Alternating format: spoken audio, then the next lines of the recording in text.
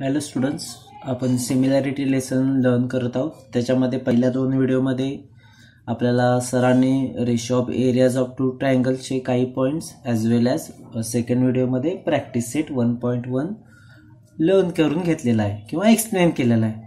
आता यामध्ये आपण काय करायचं आहे, या माझ्या व्हिडिओमध्ये मी तुम्हाला थोडेसं रिवाइज प्लस सॉल्व एक्झाम्पल हे दोन पॉईंट्स त्यामध्ये ॲड करत जाणार आहे. त्यामध्ये आपण जे काय पॉईंट्स बघितले ते थोडीशी रिवाइज करू. त्यामध्ये ratio of areas of two triangles हा पॉईंट्स पहिला बघितलेला. त्यामध्ये काय होतं बघा, पहिला points a1/a2 is equal to b1 multiply by h1/b2 multiply by h2. a1 म्हणजे area of first triangle, a2 म्हणजे area of second triangle. Same as it is b1 means base of first triangle, b2 means base of second triangle, h1 is equal to base height of first triangle, h2 is equal to height of second triangle. Okay, त्याच्या related आपण दोन points बघितलेले. त्यामध्ये जो दुसरा point होता त्यामध्ये एक कंडिशन दिलेली की हाईट्स आर इक्वल, म्हणजे ज्यावेळी h1 आणि h2 सेम असणार त्यावेळी काय होतं बघा, a1/a2 is equal to b1/b2. आणि तिसरा पॉइंट बघितलेला when bases are equal, म्हणजेच काय b1 is equal to b2, तर त्यावेळी होणार आहे a1/a2 is equal to h1/h2. म्हणजे जर वर्ड्स मध्ये रीड करायचं असेल तर ट्रायंगल हॅव्हिंग इक्वल बेसिस, हे पुढे रिझन येणार आहे. ओके, आता आपल्याला सॉल्व एक्झाम्पल लर्न करायचे. बघू काय सांगितले सॉल्व एक्झाम्पल मध्ये. पहिल्या एक्झाम्पल मध्ये example number 1, in the ॲडजॉइंट figure AE perpendicular BC and DF perpendicular BC. Okay, and AE 4 दिलाय and DF दिलाय 4. Then find triangle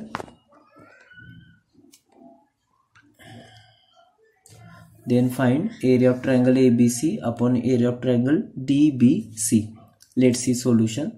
आता यामध्ये आपल्याला दोन ट्रायंगलच्या एरियाचा रेशो घ्यायचा आहे, म्हणजे ट्रायंगल ABC आणि ट्रायंगल DBC. त्याच्या आधी पहिला आपल्याला दोन्ही ट्रायंगलची हाईट ॲज वेल ॲज बेस फाइंड आउट करावं लागेल. बघू आपण ABC मध्ये बघितलं असेल तर AE परपेंडिक्युलर BC दिलाय, म्हणजे थोडक्यात AE होणार हाईट आणि BC होणार बेस. आणि दुसऱ्या ट्रायंगलसाठी म्हणजे ट्रायंगल BDC किंवा DBC साठी DF परपेंडिक्युलर BC घेतले, त्यामुळे DF होणार त्याची हाईट आणि हा बेस होणार आहे. BC पर्यंतच फक्त बेस होणार, BF होणार नाही, कारण की हा फक्त एक्स्ट्रा एक्सटेंड केला आपण. Okay, so when to triangle base BC same आला. ओके, बेस BC सेम म्हणजे रेशो येणार h1/h2. Therefore area of triangle ABC upon area of triangle DBC is equal to AE/DF. पुढे रिझन पण दिले बघा, कारण की रिझन लिहिणं तितकंच इम्पॉर्टंट आहे. Bases R equal, hence areas proportional to their heights. So value put up करा, दॅट इज 4/6. दोन्हीला डिवाइड होतं 2 न, that is 2 2s are 4, 2 3s are 6. Okay, next example बघू आपण. In triangle ABC. ओके, या मोठ्या ट्रायंगलमध्ये ABC मध्ये point D is on side BC such that DC is equal to 6 and BC is equal to 15, म्हणजे हा BC फुल 15 दिलाय. आणि find out करायचं काय बघा, area of triangle ABD as to area of triangle ABC and area of triangle ABD as to area of triangle ADC. म्हणजे इथे पण आपल्याला रेशोज घ्यायचा आहे. बघू आपण यामध्ये एक्सप्लेनेशन मध्ये काय दिले बघा, point A is common vertex of triangle ABD, ADC and ABC. म्हणजेच काय थोडक्यात हा जो काय पॉइंट A आहे तो ABC म्हणजे फुल ट्रायंगल, त्याचप्रमाणे ABD आणि हा जो काय बाहेरचा ट्रायंगल दिसतो ADC चा कॉमन व्हर्टेक्स आहे, म्हणजे तिन्ही ट्रायंगल मध्ये हा कॉमन पॉइंट आहे. Okay, and there bases R collinear, म्हणजे त्यांचे जे काय बेस आहे BD, BC आणि CD एकमेकांना कोलिनियर आहेत, means on a same line. So अशा वेळी काय होतं तर हाईट्स काय होते या तिन्ही ट्रायंगलची इक्वल होते किंवा सेम होते म्हणला तरी चालेल. सो फक्त आपल्याला मग रेशो लिहिताना कशाची हेल्प पाहिजे, बेसची. बघू आपण एरिया ऑफ ट्रायंगल ABD, त्याच्या आधी BC 15 आहे, CD 6 आहे. सो BD काढावं लागेल आपल्याला या ट्रायंगलचा base ABDचा. So BD is equal to BC minus DC, that is equal to value put up करा, 15 minus 6 is equal to 9. मग आता पुढचं फक्त काम सोपं आहे, आपल्याला बेसचं रेशो मध्ये लिहायचा आहे. Area of triangle ABD is to area of triangle ABC. आता या ABDचा बेस होतो BD म्हणून इथे लिहून घेतलं बघा BD. त्याचप्रमाणे या ABCचा बेस येणार आहे तुमचा BC. ओके, पुढे रिझन तेच, height equal hence areas proportional to their bases.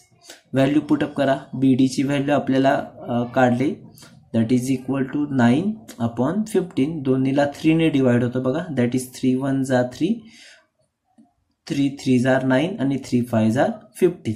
Okay, same as it is ABD upon ADC. ABDचा base already काढलाय ABD आणि ADCचा बेस येणार बघा DC किंवा CD लिहिला तरी चालतो. Heights equal hence areas प्रपोर्ट to their bases. Value put up करा. 9/6 that is equal to 3 3 जा 9, 3 2 जा 6. ओके, नेक्स्ट एक्झाम्पल बघू. आता यामध्ये काय सांगितले बघा, quadrilateral ABCD is parallelogram. Okay, हा जो काय क्वाड्रिलॅटरल ABCD दिलाय तो पॅरलोग्राम आहे. P is any point on BC. हा जो काय P पॉइंट हा BC वर कुठेही आहे. Find the two pairs of triangle with equal areas. Equal area असलेले ट्रायंगल आपल्याला शोधायचे. ओके, बघू आपल्याला काय सांगितलं सोल्युशन मध्ये. Quadrilateral ABCD is parallelogram. आता क्वाड्रिलॅटरल ABCD पॅरलोग्राम म्हणजे by the definition of parallelogram opposite sides R parallel. म्हणून इथे दिले बघा AD parallel BC and AB parallel DC. Okay, ते अपोजिट साइड्स एकमेकांना पॅरलल येणार. आता यामधले आपल्याला कोणतेही दोन ट्रायंगल, इथं भरपूर ट्रायंगल तयार होतात, त्यामध्ये आपल्याला ट्रायंगल्स बघायचे. त्यामध्ये त्यांनी दिलाय बघा ABC आणि BDC. बघू आपण फिगर मध्ये कुठं आहे. हा ABC आणि दुसरा सांगितलं बघा BDC. मध्ये जर इथं बघितलं असेल तर दोन्हीमध्ये BC कॉमन साइड आहे का. ओके, आणि त्यानंतर बघू आपण पुढे कन्सिडर काय दिले. Both the triangles R drawn in to parallel lines. Okay, हे जे काय दोन ट्रायंगल्स आहेत ते दोन पॅरलल लाईन्स मध्ये ड्रॉन केलेले आहे. पुढे hence the distance between the two parallel lines is the height of the triangle. म्हणजेच काय, ऍक्च्युली या दोन ट्रायंगल मधलं जे काय डिस्टन्स असतं ते सेम असतं because they are parallel to each other. आणि या दोन लाईन मधलं डिस्टन्स म्हणजेच ही जी काय डॉटेड लाईन दिसते ती म्हणजे या दोन ट्रायंगलची हाईट होते आणि दोन्ही ट्रायंगलची हाईट काय येणार आहे, सेम येणार. त्यामुळे अशा वेळी काय झालं बघा, इथं in triangle ABC and triangle BDC common base is BC and height R equal. Okay, म्हणजे बेस पण सेम आणि हाईट इक्वल आहे. ओके, त्यामुळे that is B1 is equal to B2 and H1 is equal to H2. मग ती चौथी condition होती बघा, त्यामध्ये दोन्ही ट्रायंगलचं एरिया काय येणार आहे, सेम येणार. Hence area of triangle ABC is equal to area of triangle BDC. Okay, तसेच प्रकारे अजून दोन पेअर इथे दिलेत, त्यामध्ये पण तेच आहे. ABC आणि ABD मध्ये AB is a common base and height R equal. Same parallel lines असल्यामध्ये त्यामुळे त्यांचा एरिया पण काय येणार आहे, इक्वल येणार आहे. असे भरपूर एक्झाम्पल आहेत, तुम्ही पण थोडं शोधण्याचा प्रयत्न करा. इथं थोडक्यात एक्झाम्पल मध्ये मी एक सांगतो बघा. हा APD आणि जर तुम्ही ACD घेतला तर AD कॉमन बेस येतो आणि त्याची हाईट सेम येणार आहे. त्यामुळे हे दोन ट्रायंगलचा पण एरिया काय असणार आहे बघा, सेम असणार. असे अजून 2 ते 3 ट्रायंगल तुम्ही शोधू शकता, ट्राय करा. त्यानंतर एक्झाम्पल नंबर 4 बघायचं आहे. आता एक्झाम्पल नंबर 4 आणि तुम्ही मगाशी बघितल्याप्रमाणे एक्झाम्पल नंबर 2 हे सेम आहे. आता ते कसे, तर ती फिगर त्या फिगरमध्ये एकदम थोडीशी सरळ होती, ही थोडी तिरकी दिली तुम्हाला. यामध्ये जर बघितलं असेल तर आपल्याला इथे बाकीचे जे ट्रायंगल्स आहेत ते त्यांचा रेशो आपल्याला चेक करायचा आहे किंवा फाइंड आउट करायचा आहे. कोणकोणते बघा, हा ABD BDC त्याचप्रमाणे मग ते ABC 3 ट्रायंगलचे आपल्याला माहिती दिलेली आहे. बघू काय दिले. आता यामध्ये जर बघितलं असेल तर हा जो काय B पॉइंट दिसतो, ओके, तो कॉमन व्हर्टेक्स आहे. कोणकोणत्या ट्रायंगलचा, त्या तिन्ही ट्रायंगलचा. ABD मध्ये B येतो, ॲज वेल एज DBC मध्ये पण B येतो आणि हा जो मेन ट्रायंगल ABC आहे त्यामध्ये पण B मेन येतो आणि हे सगळे पॉइंट्स कोलिनियर आहेत. मग अशावेळी मगाच्या कंडिशनमध्ये आपण पाहिलेलं कॉमन व्हर्टेक्स त्याचप्रमाणे bases R collinear, so height same येते. इथे खाली तेच दिले बघा. In triangle ABC, point P and D are on side AC. Hence, B is a common vertex of the triangle ABD, BDC, ABC as well as APB. And their sides AD, DC, AC and AP are collinear. In short, हे सगळे चारही points collinear आहेत.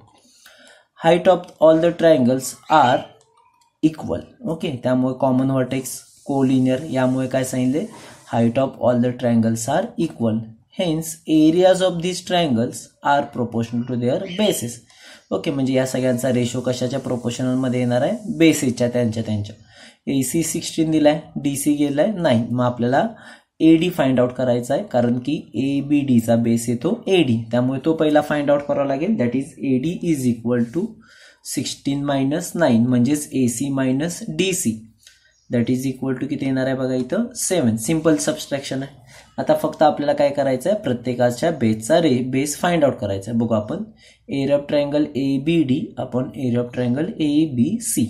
आता ABD चा base कोणता येणार? AD. आणि ABC चा बेस येणार आहे बघा हा AC.